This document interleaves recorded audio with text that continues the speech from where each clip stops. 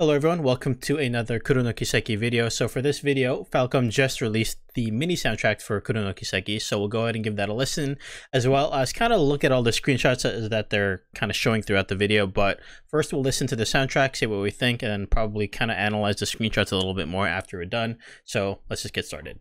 Okay, so they're showing 8 for this, and I think for Trails into Reverie they did 6. Okay, so for their first song, this should undoubtedly be the opening theme of the game.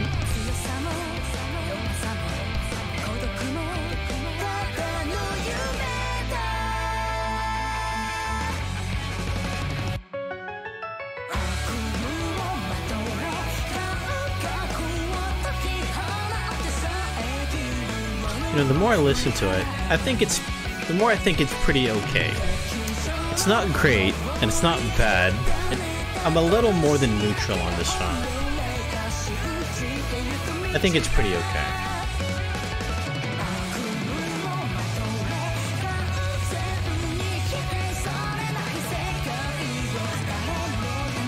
I don't think I could listen to it without the vocals, though. The vocals helped it a lot.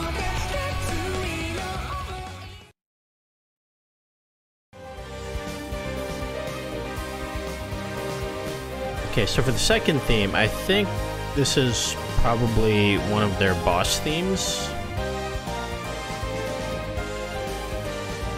That definitely sounds like a boss theme to me. Yeah, I can get behind this one. Yeah, this is the stuff that I like.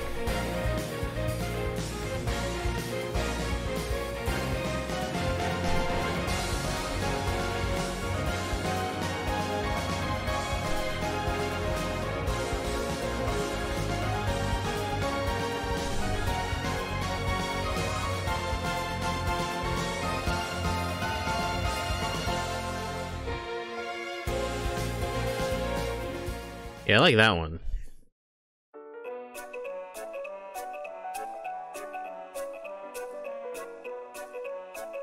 Okay, so for Tharbad Night, this is probably going to be one of the first, you know, town/roaming themes we hear in the game. Probably after we exit, like, you know, the first area of the game, which is probably going to be our starting area.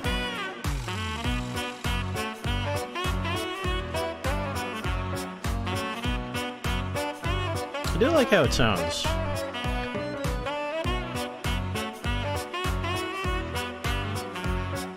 At least when going into a strip club.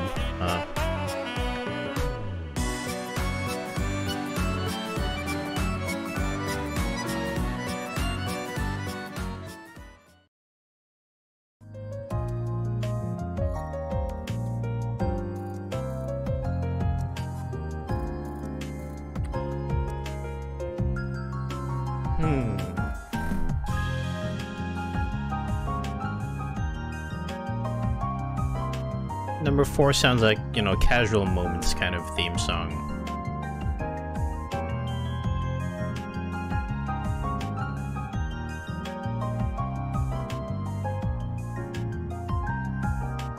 I wonder who that is.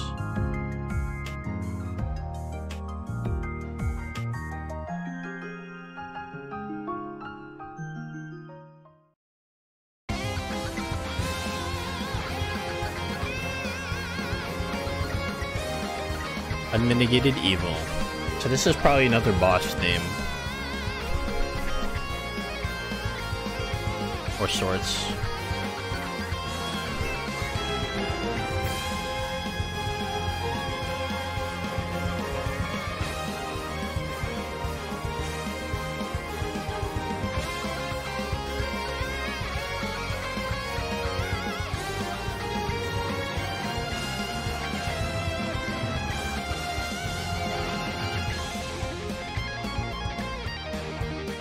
Okay, not bad.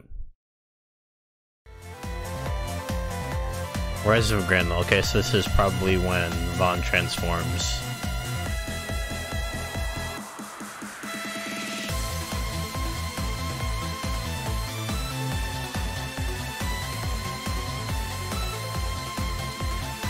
So I'll talk about it afterwards.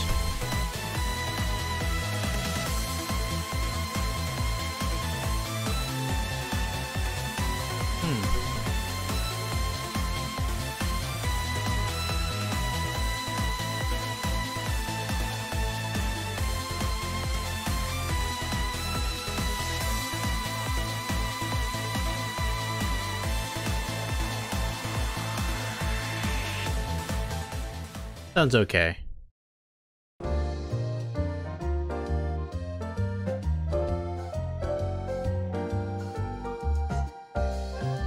Yokoso something something something.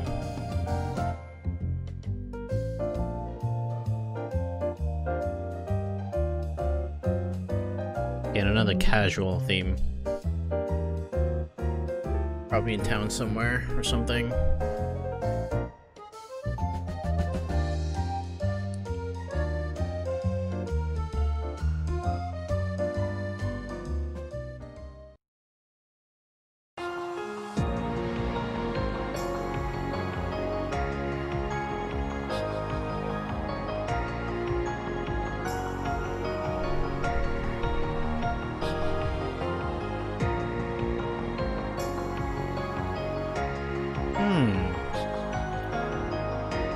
I like the vibe of this one.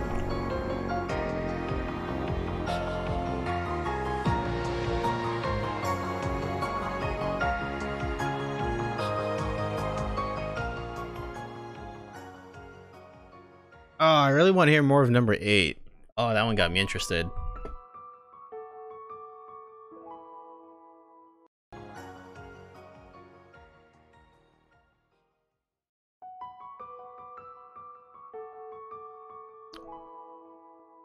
Ooh. Oh, Sneaky, sneaky. Oh, they're playing. That's the in case some of you don't know.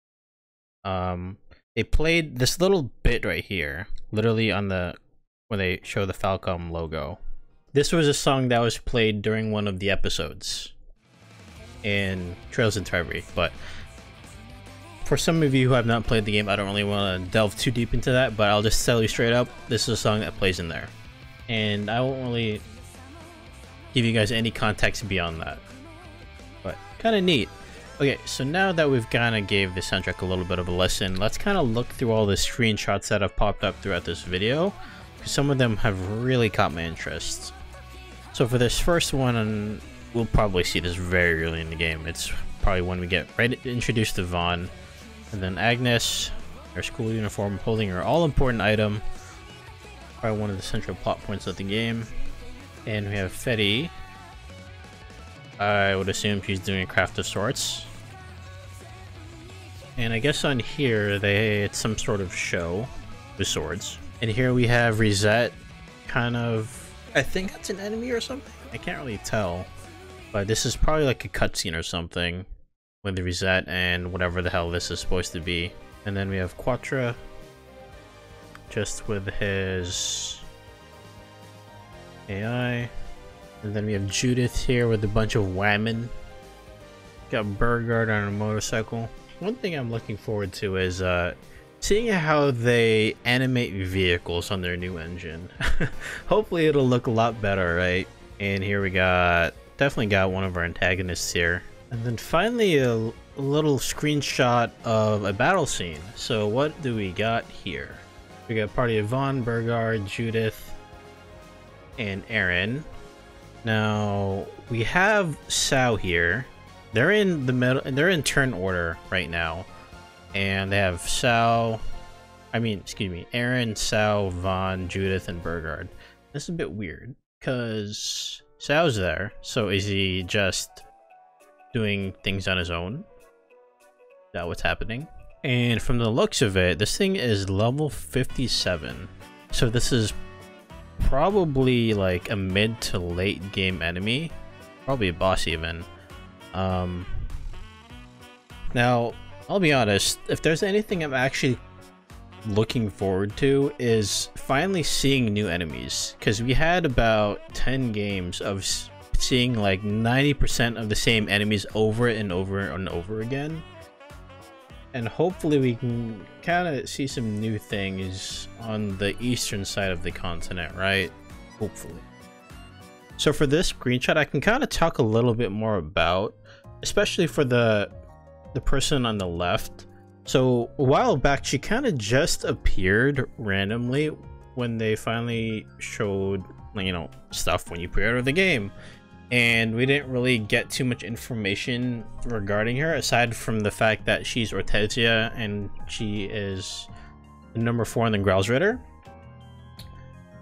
But here we can actually get another much better look at her actually, and from the looks of it, she wields a great sword, but looking at the way it is like a Templar version of a greatsword, like a Templar greatsword or something.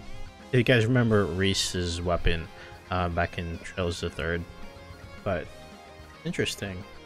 And on the right, it's probably another member of the Growls Ritter as well. But it's kind of cool. Finally get to kind of hopefully know more about them throughout this game. And here we have Aaron and Vaughn going to the nightclub of Lelouch. Oh yes. And then Vaughn with a stripper in the back. There she is. And we have Fairy talking to her big brother. I know there was some information about a bunch of side characters that was released like about last week, and I didn't really make a video about it, but I guess maybe when there's another big haul of information or some more, you know, sub characters and all that, I'll probably include them to just kind of briefly go over all of them. But yeah, this is her big brother, Fairy's big brother, excuse me. And we have Agnes talking to male and female. But honestly, what caught my eye in this photograph, or the screenshot, excuse me, was the car in the background. It looks very detailed. Surprised about the amount of detail that's on it. And I don't really need to explain or say who this probably is. Many of you should already guess who this individual is. And she has most certainly grown in very specific parts of her body. And I'm pretty sure a lot of you are going to be very, very happy about that. Moving on. For this screenshot, I can't really tell, but the blade is very similar to kind of what Sharon uses. This is probably another antagonist of ours. And then probably 2 more antagonists. I can't really make out what his tattoo says. My eyes aren't very good, sorry. So this is definitely the big bad dude of the evil people of this game, probably. You got the snake eyes and everything. And we've seen this screenshot already of Vaughn transforming into his Grendel. And we kind of get a look at how he is in combat with it now, though. And surprisingly, he learns it very early, considering this enemy is level 7.